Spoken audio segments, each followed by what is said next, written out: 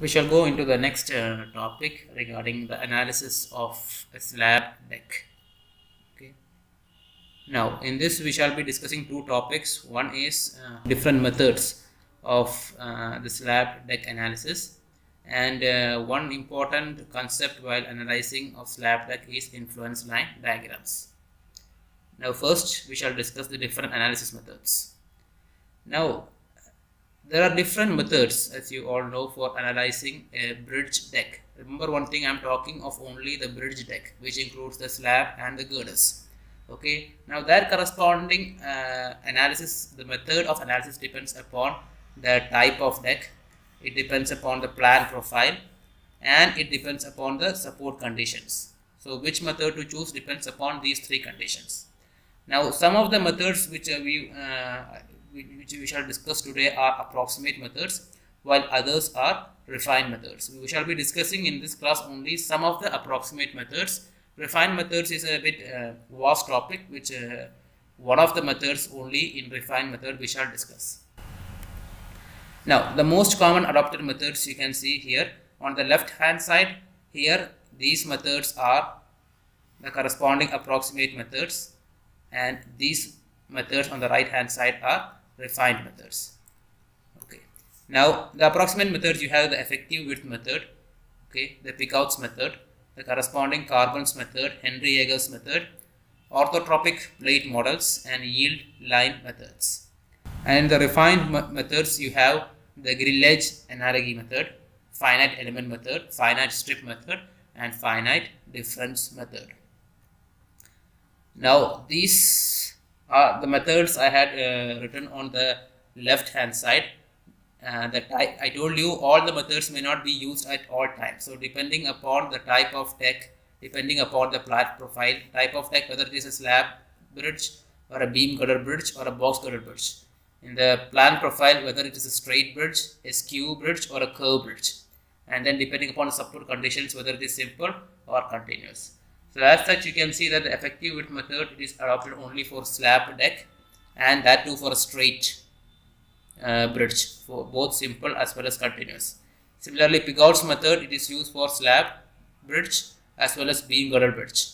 Then in only for straight profile, and that too is adopted for simple and continuous. Similarly, the Carbon's method and the Henry Yeager's method both are adopted only for beam girder bridges, okay, and straight. But Henry Yeager's method can also be adopted for skew profile bridges. Skew means inclined or horizontal inclination of the corresponding bridge, and then both conditions. Then you have orthotropic blade models which can be adopted for slab and beam for only straight bridges. Then these two methods, more refined methods of Grillage analysis and finite element method can be adopted for almost all types of decks, and the corresponding profile either straight, skew or curve, all we can use with these corresponding methods. So the finite element method is the most advanced method that is now being used nowadays for analyzing of the bridge decks. Now, in this lecture we shall be discussing only some of the methods. Okay, the first two methods, the effective width method and the Picoult's method, we usually adopt for slab bridges. It is actually for slab analysis, so we adopt it for slab bridges. And the corresponding Carbon's method, the Henry Yeager's method, and the orthotropic plate models which we shall be discussing today are meant for the girder analysis. Okay, the girder analysis means you have a corresponding beam girder. So there is a slab below which there is a beam girder. So for that girder analysis, we adopt the three methods which are at the bottom: Carbon's method, Henry Yeager's method, and orthotropic plate models. So we shall be discussing only these corresponding methods in this lecture. Now, first is the effective width method. Now, in the effective width method, the corresponding assumption is that the point loads, okay, are supported by a certain width of the slab called the effective width, and the load is distributed over the entire width. So there is an effective width here. Okay, I can show you the next figure. So you can see in this figure there is a corresponding wheel imprint, means the corresponding area of the wheel that is in contact with the surface of the road. Okay, that is called the wheel imprint, and there is an effective width B effective. Okay, there is an effective width be effective, and hence the entire load acting on this corresponding part of the slab is assumed to be acting over this effective width, and hence the bending moment calculation as such is calculated based on this corresponding B effective. Similarly, you have L effective also. So in this figure, you see the direction of movement is along this direction. Okay, you have a wheel imprint here. This is a simple slab bridge I am discussing right now. A simple slab bridge. Okay, so you have wheel imprint here, you have a B effective here and an L effective. The corresponding load of the wheel or the track is distributed over this corresponding width. So as such, we calculate the bending moments and shear forces as if the corresponding load is acting over this entire area.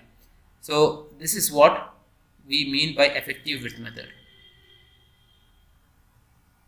Now the effective width method is only suitable for two cases. One is simply supported slab that is supported on two opposite edges. So in this corresponding figure, you have this slab which is simply supported on these two abutments here.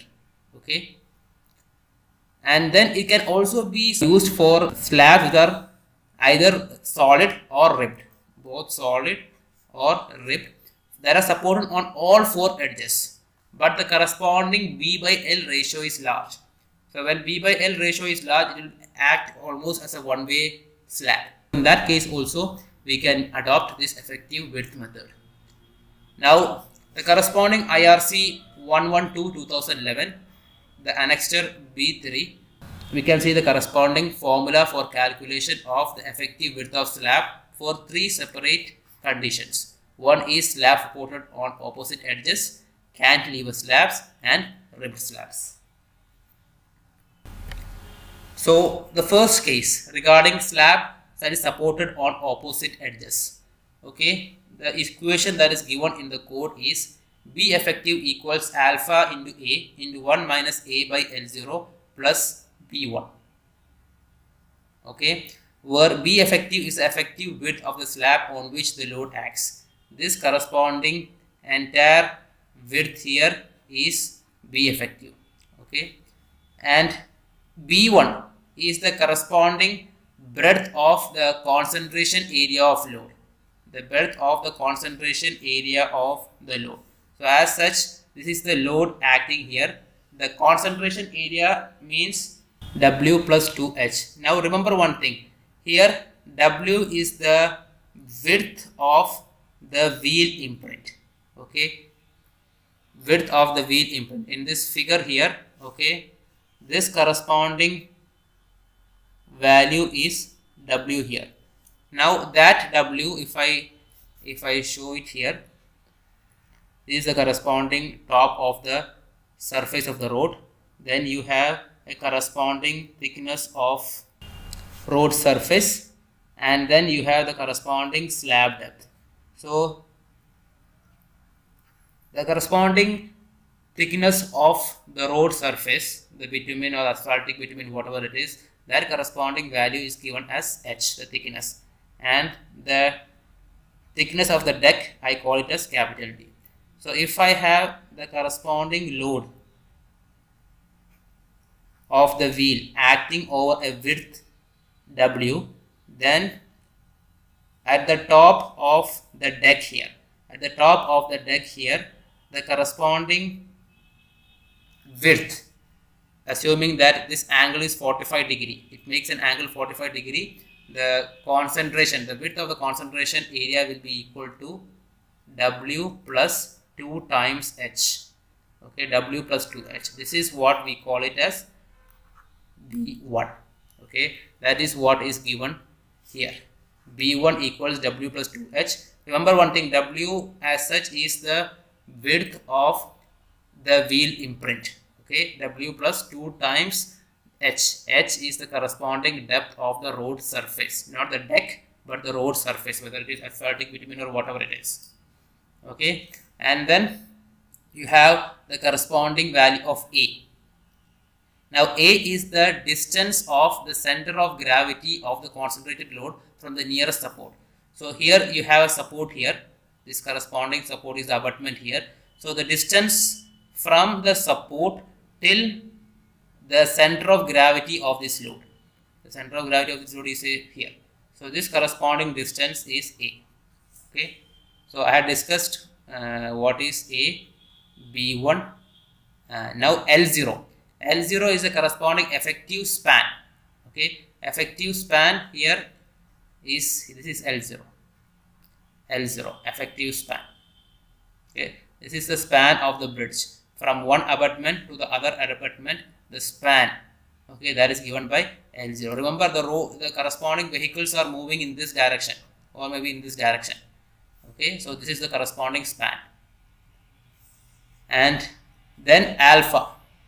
Alpha is a corresponding constant that depends upon the B by L0 ratio, where B is the width of the slab. So this corresponding L dash is actually B. So depending upon the ratio of B to L0, there is a constant value of alpha. There is a constant value of alpha. I will show you that corresponding constant here. This is the case. So depending upon the different B by L0 ratios, 0.1, 0.2, 0.3, etc. till 2 and above. Till 2 and above, that alpha value is given for simply supported slab as well as for continuous slabs. Okay, for simply supported as well as continuous slabs. So this is the case of slab that is supported on opposite edges. Now in case of cantilever slabs, the corresponding V effective is 1.2 into A plus B1, where A, as you told you, is the distance of the center of gravity of the concentrated load from the face of the cantilever support. So as such, if you have a support here like this is the corresponding slab here, and you have the V load here acting here. The distance from the nearest support to the center of gravity is called A. Okay, and B1 is the breadth of the concentration area of load. Breadth of the concentration area of load. Now, as I told you, the B1 is the breadth of the concentration area. Now, I told you there will be a small road surface followed by the deck. So, you have a small H then followed by capital D. So, breadth of the concentration area B1 will be equal to the value of W plus 2H. So, if I draw three-dimensionally, okay, if I draw in three-dimensional figure, suppose I'll rub this out. Suppose I have like this, okay, the corresponding vehicular movement is along this direction. So, if this is the width of the wheel imprint, I told you here it will be undergoing a 45-degree dispersion, and hence that corresponding value at the top of the deck is called B1, that is equal to W plus 2H.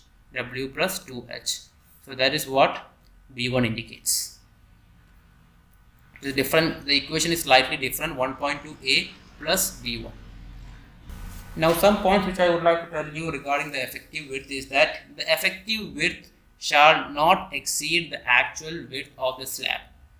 Okay, so sometimes what happens is that due to the heavy load here, and I calculate B effective, it becomes greater than B. In that case, we should limit the value of B effective to B itself. Okay. Now the second is, in case of the effective width overlaps, then the total sum load divided by the total width of overlap should be considered. What happens is that in case you have multiple wheels here, for example, I am drawing the corresponding cross section here. Okay, this is H and this is the corresponding value of D. So you may have, say, one tire is here and the other tire is here. Okay, there are two axles. There is one axle which is having two tires. Okay, one axle which is having two tires. So as such, what happens is that the corresponding effective width of this and this can overlap. Okay, the vehicle is moving perpendicular to the screen here. The vehicle is moving perpendicular to the screen here. So in that case, what happens is that this corresponding effective width may overlaps. So for such cases, we have to sum up the loads, okay, divided by the total width of the corresponding overlap. Okay, total width of corresponding overlap. This is taken for determining the intensity of load Q. But even in this case where there is an overlap, we should check the corresponding value of bending moment not only for its combined effect but also for this each wheel separately. Okay, when we find the corresponding bending moment per unit width, we shall not only include the combined effect, but we shall also include the corresponding effects separately. Now for ribbed slab, I told you there are 3 cases which are given in the IRC code. These corresponding provisions are given in the IRC code 112/2011 in annexure B3. So slab on opposite edges, cantilever slabs, and finally ribbed slabs. Now for ribbed slabs, the effective width shall depend upon the ratio of transverse and longitudinal flexibilities of the slab. Now as such, there is, you see, I hope you understand what you mean by a ribbed slab. This is an example of a ribbed slab. Okay, so as such, if I'm drawing a 3-dimensional view, depending upon the flexural rigidity both along the longitudinal direction as well as the transverse direction, okay, the effective width shall depend upon these 2 values, EI value along the longitudinal direction and EI value along the transverse direction. Okay, now when this corresponding flexural rigidity of the longitudinal as well as the transverse direction are approximately equal, then what happens is that we can use the corresponding equation for solid slabs. Okay, but as the value of ratio decreases, then the corresponding proportionate decrease must also be taken into account. Okay, there will be a proportionate decrease depending upon the corresponding ratio of longitudinal to transverse. That is important here. So I can write EI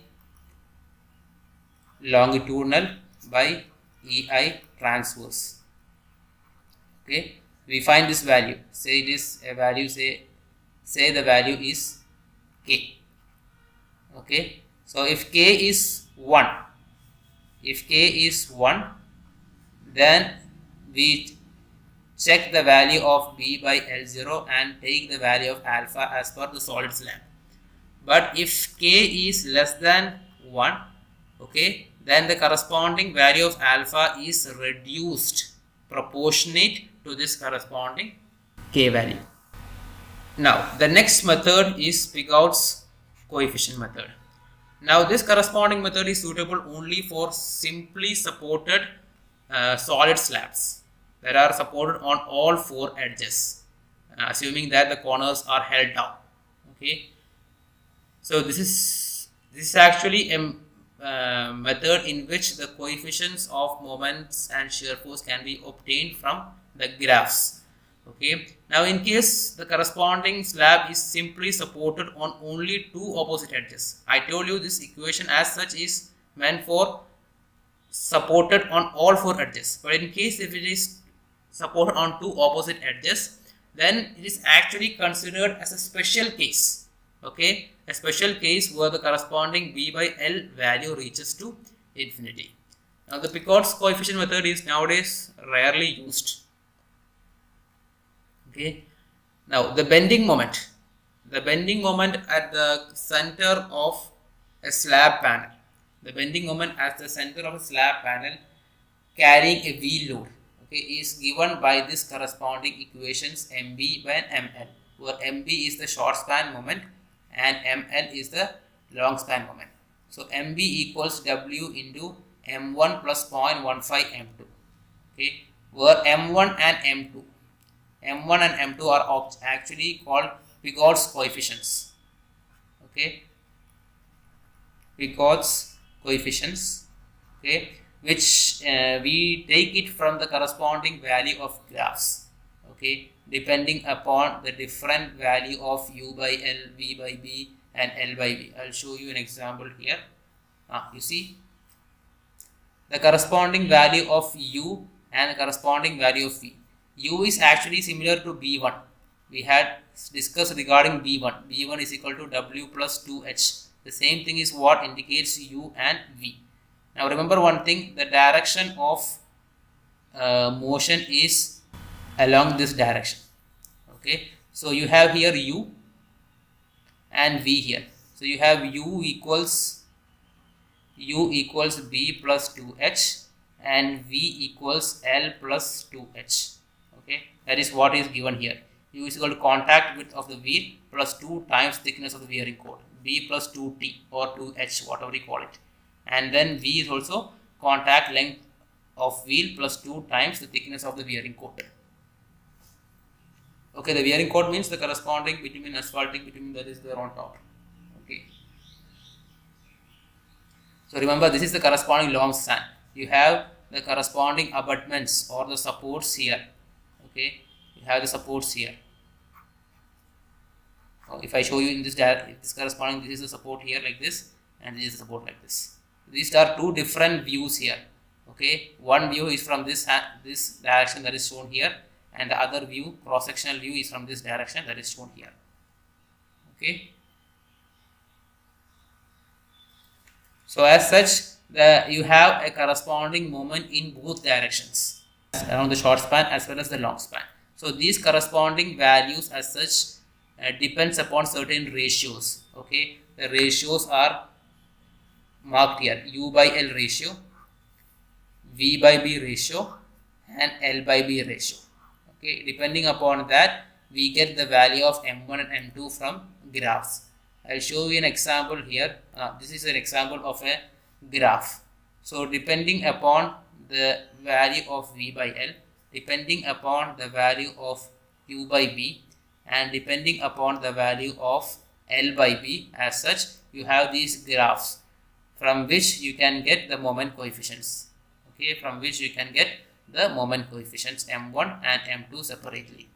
So as such, the corresponding short span moment is mb equals w plus m1 plus 0.15 m2. W is actually capital W, which indicates the corresponding wheel load.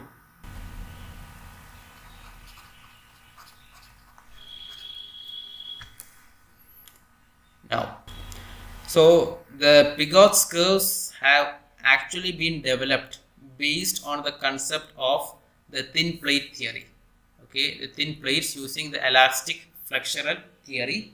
Okay, and the short span and the long span moments are directly read from the corresponding curves. It is developed by the Picot's. And one thing you have to remember in that, in this corresponding value, the Poisson's ratio for concrete is taken as 0.15. Okay, nowadays it is taken as 0.2, but in this corresponding curves it is given as 0.15. So here once again I am showing you the corresponding curves that are developed by Picot. Now, some of the disadvantages of using the Picot's method is that the load should be placed near the center. Okay, near the central location. But in actual practice, what happens is that load may be eccentrically placed, and there may be more than one wheel load that is acting on the structure. As such, Picot's method is adopted for a single wheel load. That is one disadvantage here. Okay, so compared to the corresponding effective width method. Effective width method, we can use the multiple wheels and we take the we find the combined intensity of load depending upon the overlapping of this overlapping of the corresponding effective widths, and then we find the value of Q and determine the moments, like simple what you call calculation of moment, which we had discussed. But in this, you see, we get the value directly from the corresponding curves. So as such, there is a limitation that only one wheel load is assumed to be acting. That is one of the problem of Picot's coefficient method. So as such, Picot's coefficient method is usually adopted for only what you call slabs which are supported on top of beam girders. Usually that is the thing that is done. And the next disadvantage is that it's not suitable for a case in which the wheel load is close to the edge. I told you it should be located near the central area. So if it is close to the edge, this corresponding coefficients will not give proper results. In case of the corresponding smaller value of V by L, the corresponding coefficient, moment coefficients M1 and M2 will be less accurate compared to the actual calculation. And this corresponding method is more suitable when the K value is more than 0.55. K value is actually L by B. Okay. So far we have been discussing two methods. We have been discussing is regarding the corresponding analysis method for a slab. Okay, a slab. Now we shall, sometimes what happens is that in addition to the slab we have also the girders, the beam girders that carry the corresponding slab. So as such, fraction of load that is carried by the different girders, you see the slab is supported on multiple girders. So what corresponding fraction of load is supported by each girder? Okay, you have multiple girders in a girder bridge.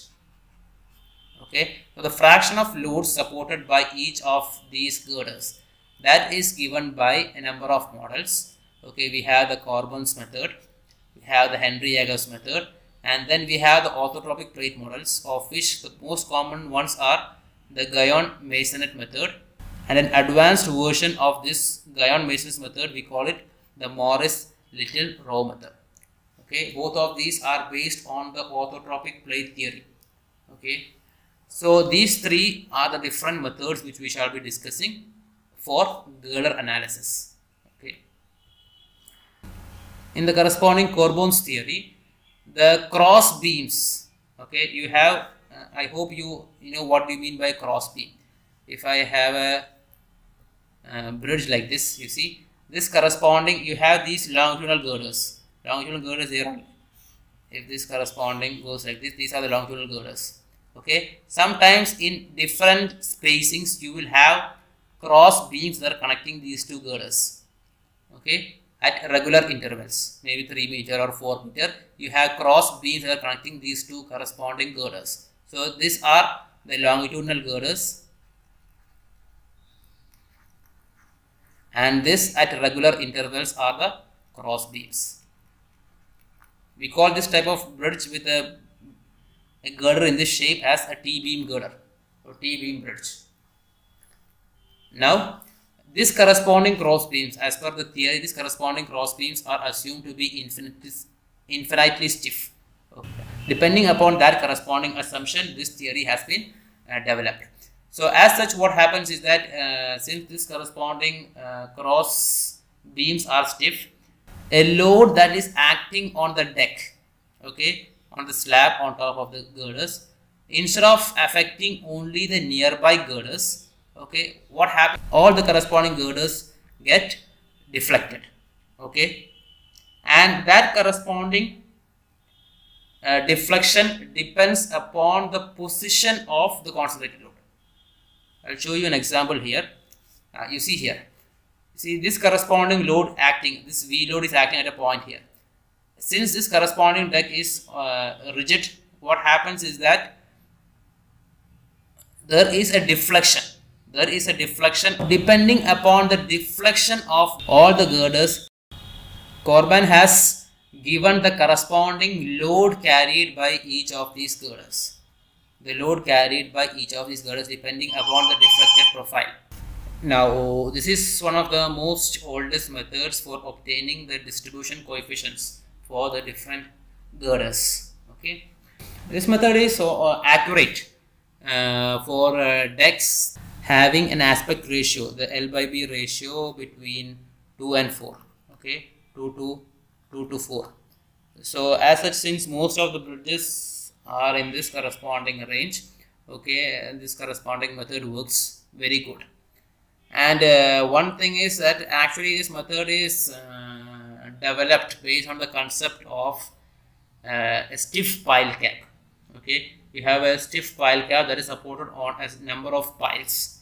The corresponding Kurban's method is similar to the analysis of a pile cap that consists of a single row of piles. Now the corresponding equation that is given by Kurban is load acting on a beam or a girder A is given as W by N plus WEx1 by sigma x square, where W is the corresponding eccentric load. Okay, eccentric load here. N is the number of girders. E is the eccentricity of the V load from the center line of the deck, and X is the distance of the girder from the center line. Okay, so as such, you see, you have this corresponding center line of the deck. This is what we call E. This is the load W. Okay, and if this is say girder number 1, 2, 3, 4, etc., each corresponding these girders will be at a distance X, okay, from the center line. For example, here in this you see the corresponding value of girder 5 from the center line is given as x1.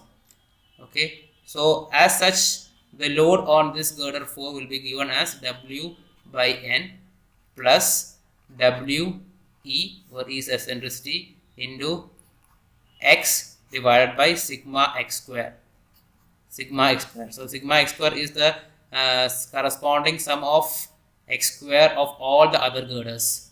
So this will be the load carried by each of these girders. So you will have to calculate separately for 1, 2, 3 and 4. Each of these girders separately. This for beam A is what this corresponding equation has been given. Okay, similarly you can calculate for other girders as such. Okay. Now the distribution coefficient K. The distribution coefficient K is given as this corresponding load on the beam divided by the average load on the beam. Average load on the beam. So average load is W by N. Okay, this is the corresponding distribution coefficient K. Now, in case of these two are in case of a single load W.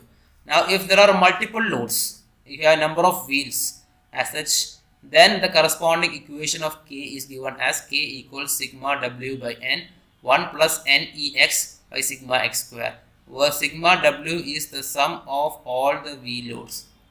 Okay, sigma W is the sum of all the V loads. Now what happens is that this corresponding equation is based on the concept that the moment of inertia I is same for all girders. Now in case the corresponding I is different for different girders, in the sense that the corresponding I becomes different when you change width and depth of the girder. Okay, so if each of these girders are of different sections, in that case you will have to use this equation. K equals sigma W by M multiplied by 1 plus NEI1 x1 by sigma I x square, where M it's actually not M but it is N. Okay, number of girders, and I1 is the moment of inertia of given girder, and I as such sigma I x square is the corresponding I value multiplied by the distance from the center of the deck of each of these girders. Okay, so as such this corresponding what is W, N, E etc. has been given here. Now the limitations of the Kurban's method is that the span to width ratio is greater than 2 but less than 4. So the L by B ratio should be more than 2 and less than 4. Only between these two ranges this corresponding method is effective, or this corresponding method is accurate. Another assumption is that I told you earlier that there is cross beams between these longitudinal girders, and that cross beams are assumed to be infinitely stiff. So as such this Kurban's method states that there should be at least 5 cross girders. Okay, 1 at the center and 2 at the ends and 2 at the 1/4 of the points. Okay, so assuming that the entire deck is infinitely stiff along the transverse direction for that purpose. So if you have a girder like this, if you have girders like this, okay, there should be a cross beam here at the ends, one at the middle and one at the 1/4 of the span. Okay, similarly if you have another girder like this, okay, this ensures that the corresponding deck is stiff in the transverse direction. Okay, this is the longitudinal direction, longitudinal and the transverse direction. And one more thing, the depth of the cross girder is at least 0.7 times the depth of the longitudinal girders. Okay, so if you have a corresponding longitudinal girders like this, the depth of the cross girders should be at least 0.75 times the depth of the longitudinal girder. Okay, this must be ensured. Fine. The next method is Henry-Jaeger's method. Now, in this corresponding method, the cross beams as such are replaced by a continuous transverse medium of equivalent stiffness. So in the earlier carbons theory, the thing is that the corresponding cross beams are assumed to be very stiff. In that case, the transverse stiffness is almost infinite. But in this Henry-Jaeger's method, the transverse flexural stiffness is of the cross beams are considered in the form of a continuous transverse medium that is having an equivalent stiffness. Instead of point values, a continuous transverse medium of equivalent stiffness is considered. Now remember one thing, that even though the flexural rigidity in the transverse direction is taken into account, the torsional rigidity in the transverse direction is not taken into account here. Now in this method, the distribution of the loading, okay, between the different interconnected bridge systems is based upon three dimensionless parameters. Okay, the parameters are A, F and C given here. Now A is 12 by pi raised to 4 L by H whole cube into NEIR by EI. Okay, where L is the corresponding span of the bridge deck, H is the spacing of the longitudinal girders, and EIR is the flexural rigidity one cross beam, and EI is the flexural rigidity of one longitudinal girder, and N is the number of cross beams. So as such, I can say that parameter A represents the ratio of the span to the spacing of the longitudinal girders and the ratio of the transverse to the longitudinal flexural rigidity.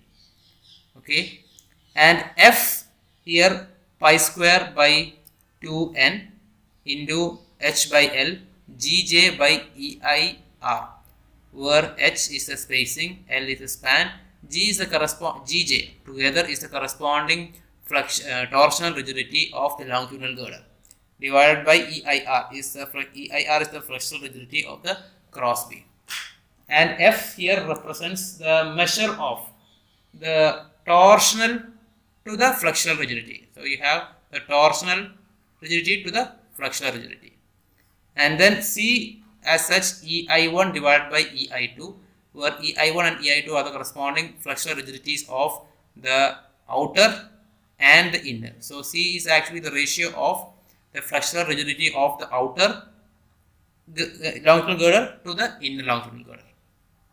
Okay.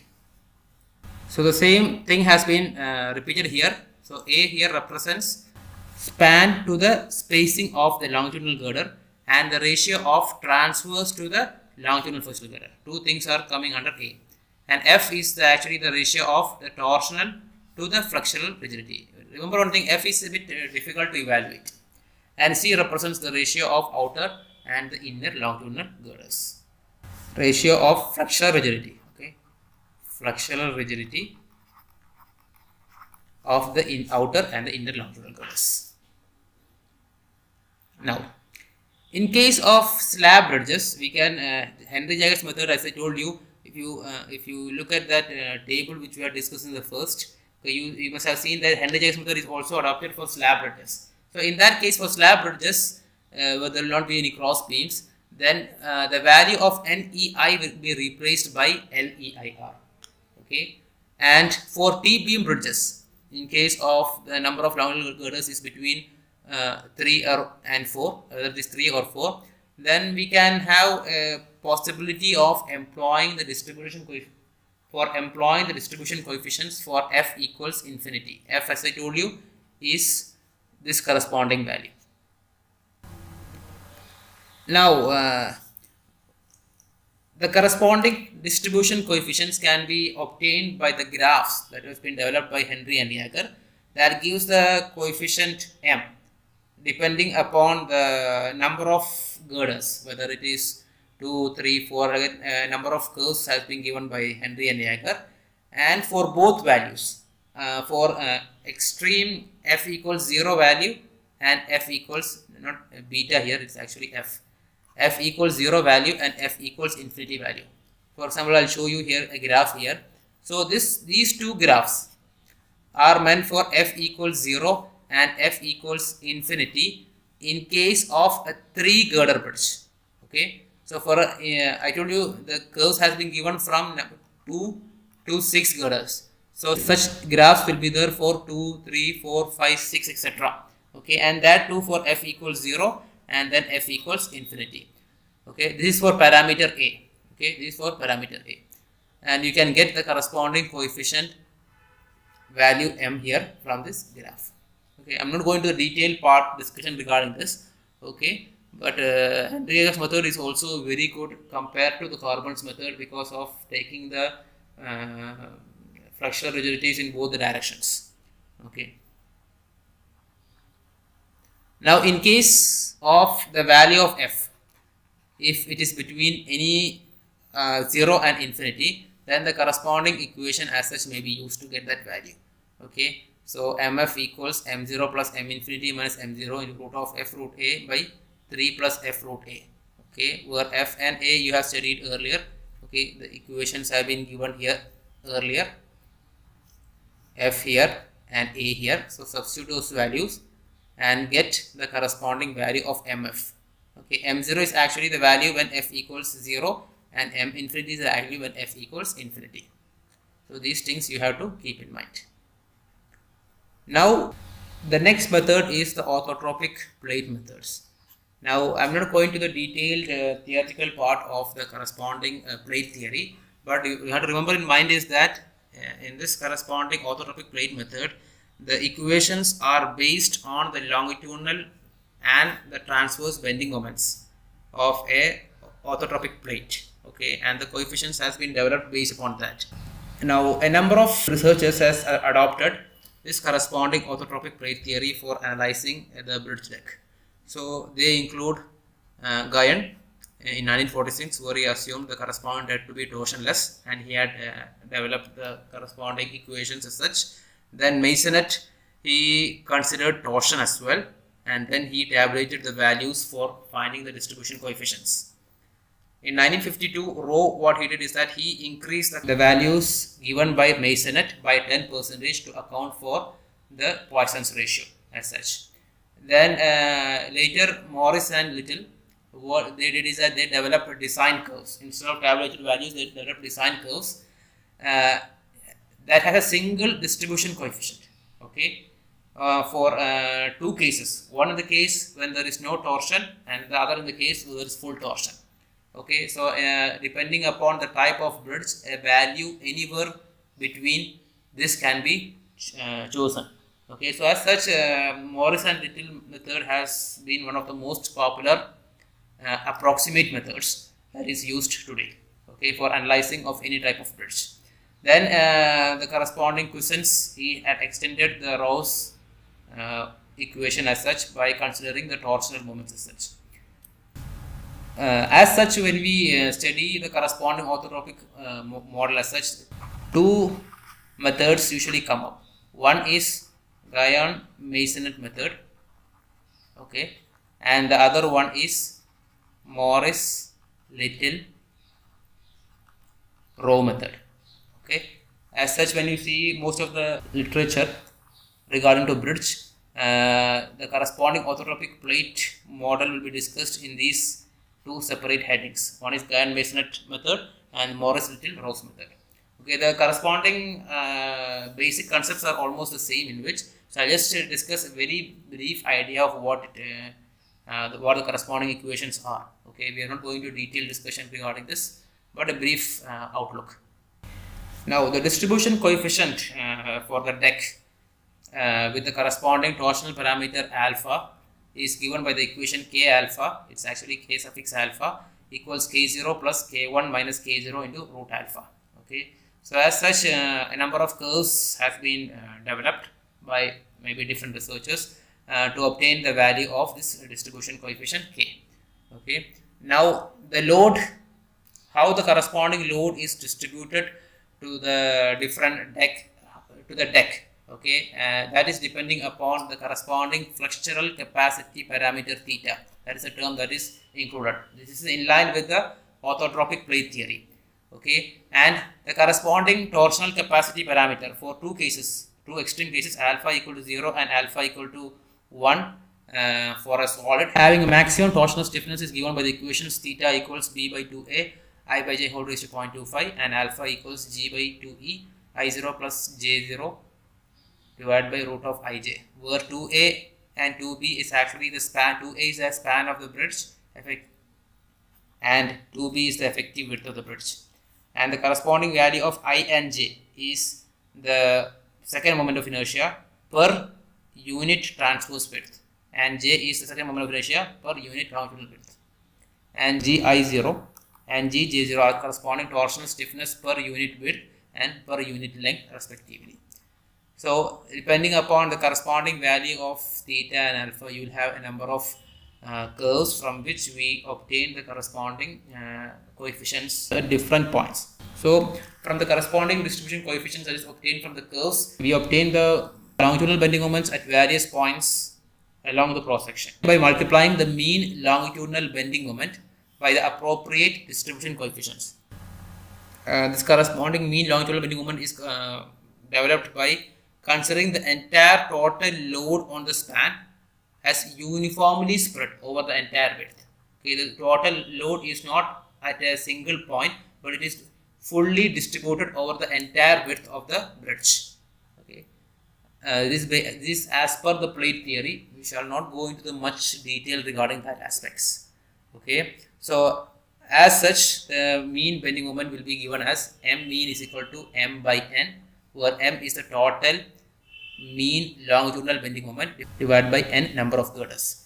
Okay, so the design bending moment will be equal to this corresponding m mean value multiplied by the distribution coefficient, this corresponding m mean value multiplied by the distribution coefficient k multiplied by the corresponding impact factor if, and it is increased by a value of 1.10 or 10% as postulated by Masonette, and depending upon that the design bending moment can be obtained. Okay, so two things you have to remember here in mind is that the entire load is not considered at a single point, but it is uniformly distributed over the entire width. Okay, if this is the width, it is distributed over the entire width. It is not as a point load, but it is distributed over the entire width. And the longitudinal bending moment per girder. Okay, if you have one girder like this that is running throughout, another girder like this that is running throughout, another girder like this throughout, the corresponding longitudinal girder as such is given by m by n. Okay, where m is the total mean longitudinal moment, by n is the corresponding number of girders. So m mean you obtain it. Depending upon that, we get design bending moment. So with this, we come to the end of the some of the approximate methods which we had discussed. 5 methods we had discussed. 2 for the analysis of slab, they are effective width method, and then you have the corresponding Pigot's method, and 3 methods with respect to the girder analysis. They are Henry-Jagas method, Kurban's method, and orthotropic plate model. So next we shall be going on to the next topic.